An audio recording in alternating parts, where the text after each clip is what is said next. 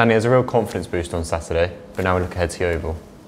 Yeah, the games come so thick and fast at times, and I was asked on Saturday about would we wanted a game on the Tuesday, and after the previous Saturday, I don't think so. We needed a week to sort of regroup and whatnot, but when you have a performance like we did on Saturday, then yeah, you do want a game nice and quick.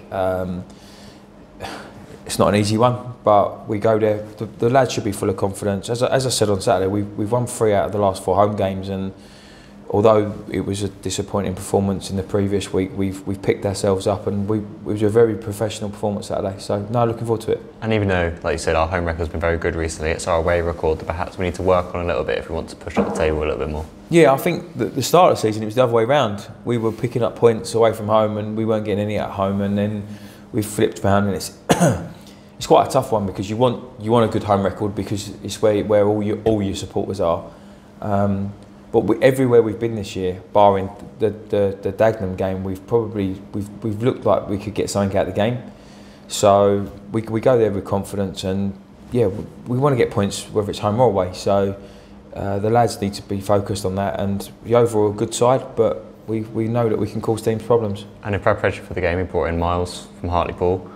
What was the thinking behind that, and how has he fitted into the club? Yeah, I think we've been working on trying to get someone into the club who's with a bit more experience, a bit of an older head.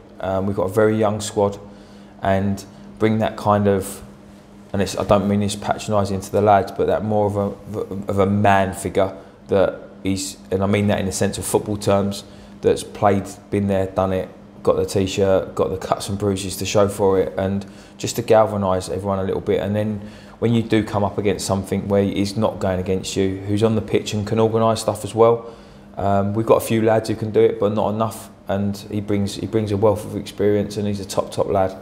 And how have the boys got on at training today? And have there been updates on any players at all? Today was difficult because the weather's been horrendous, and the pitches that we use are not great anyway. So it limited us to some of the stuff that we could do. But Miles had his first full training session with us. Tinks has got a little knock, so we're not sure about him yet. He's going to have to be assessed tomorrow. But other than that, everyone's fighting fit. And Yeovil were very good when we hosted them here at the EBB, but now we go back into their own ground. Obviously, it's time to sort of plant a bit of revenge, really. Yeah, I think that they're probably the best side I've seen here. There was a culmination of things in that. I don't think we were particularly good that night. And if you watch the goals back, as well taken as they were, there was quite a few individual errors that led to those. So we're not going into it fearful. We're obviously being cautious. We know what they're capable of delivering. I think Huish Murphy scored a hat-trick on Saturday, so we know that they've got danger in the side. But no, I mean, I don't like the word revenge because obviously it kind of it puts pressure on the bottom line for us is we need to continue the performance that we had Saturday and take that into tomorrow. And make sure that we're performing at that level, and I'm confident in this team that if they perform at that level, doesn't matter who we play, we'll cause problems and we threaten getting a result. And you mentioned their performance on Saturday, drawing 3-3 with Wrexham, with Huish Murphy obviously scoring a hat-trick. How will that affect them going into the game? I'm not sure, to be honest with you. We watched the game, and I mean, Wrexham had a lot of the ball, but they look so dangerous on the attack, Yeovil, and they've got some great experience in the team. But look at the fixtures just gone. All the weekend's fixtures, and we keep saying it over and over and over again. It's such a tough league to call because your home bankers, the ones you think that's a dead cert, and then you look at the results and you think, wow, I didn't see that coming. And I think most teams have got that capability in their locker to do that. So it is a tough league. And I think previous seasons, you probably go back through the league and you can look at people's previous fixtures and results, etc., and it has a knock-on effect. I don't think there's so much the case this year. It's quite an unusual one. It's quite an unusual.